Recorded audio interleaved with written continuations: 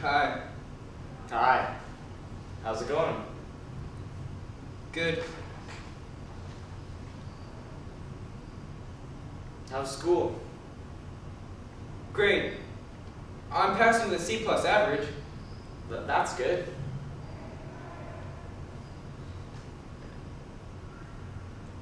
If I keep up with that average, I can go to Campbell when I graduate.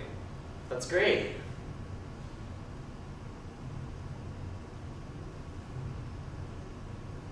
Thank you for the airplane. It's great. It's got a blue propeller and everything. Terry and I built it together. Who's Terry? A friend at school. We do a lot of shit together. He's blind, right? But that doesn't matter. Next week we're going to a concert.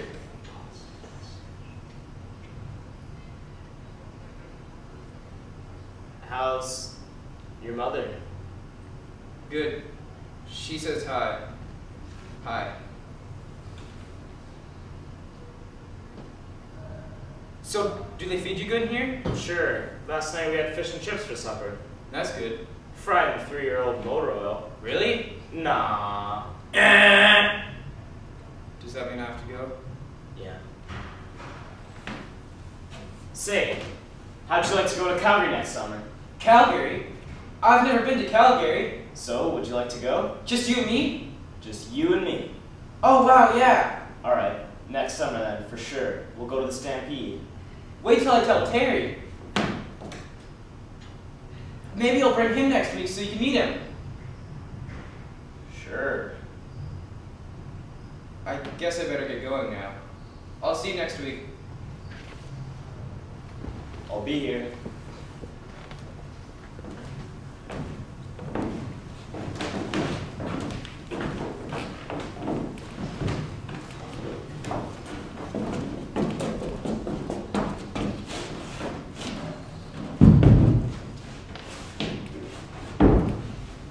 My brothers and their friends are crazy about skateboarding.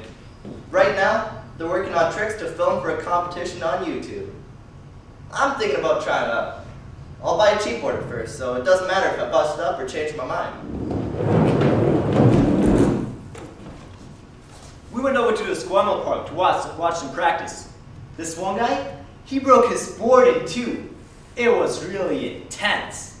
This one friend of my brother's has his whole setup in his backyard with rails and everything. He drags it onto the street to practice. It's great. Everything's really sturdy.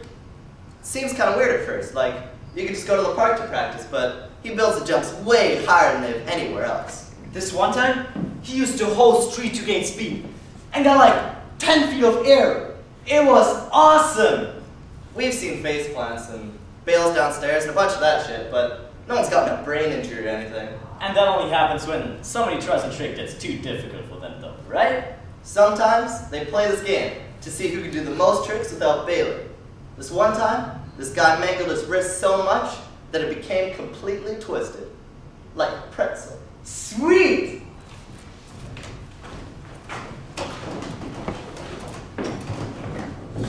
My dad told me when I was little that he used to live in London. And he had a lot of money. Then he moved to Africa, and he got lost in the Sahara. A few days later, he was all sweaty, and he picked out on dates and everything. The whole shebang. And then some guy in a Volkswagen picked him up, and took him down to Kenya. And he decided that what Idi Amin was doing was wrong. So he joined the guerrilla group.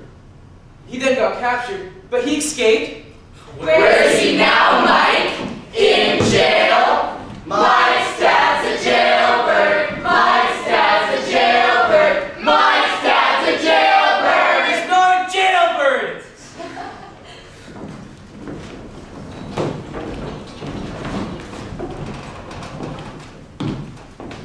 I like having friends like you, Mike. You're willing to help and understand.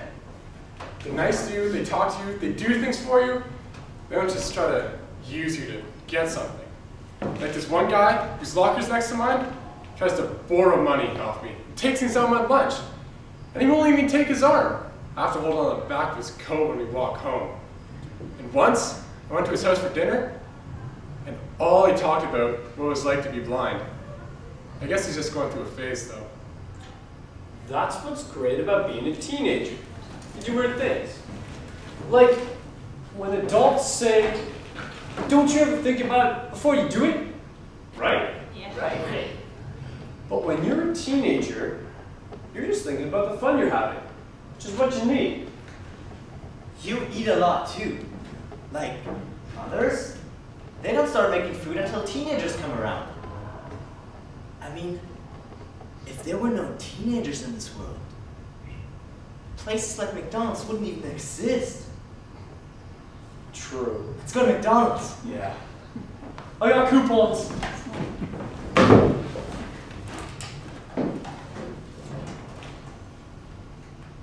October 11th. This weekend was great. I went over to Zach's house.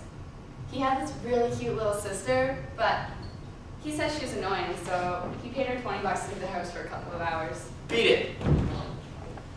We spent most of the time in the rec room.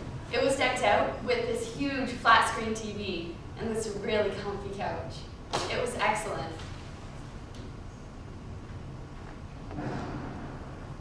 So, ask me why I ditched you on Saturday night. Why did you ditch me Saturday night? I was working out at the gym. You're always working out at the gym. I need a lot of work. You pay more attention to that six-pack of yours than you do to me. You know you love it. That's what you think. You're so obsessed with your body. November 1st. Well, I did it. I can't believe I did it. I finally broke up with Zach. He's such an asshole. I'm sick and tired of him ditching me all the time. You know, I broke up with my boyfriend about a month ago. Because, well, he's giving me Christmas kisses and birthday kisses and stuff like that. But never just a kiss on an ordinary day. I got tired of that, so I broke it off. She's just not the kind of person I want to go further with. So now, when I see him with another girl, oh, you know how the girls are, older than me. He's all over them. And now, it's like there's a little empty space in my heart. And I don't think it's ever going to be filled up again. Aww.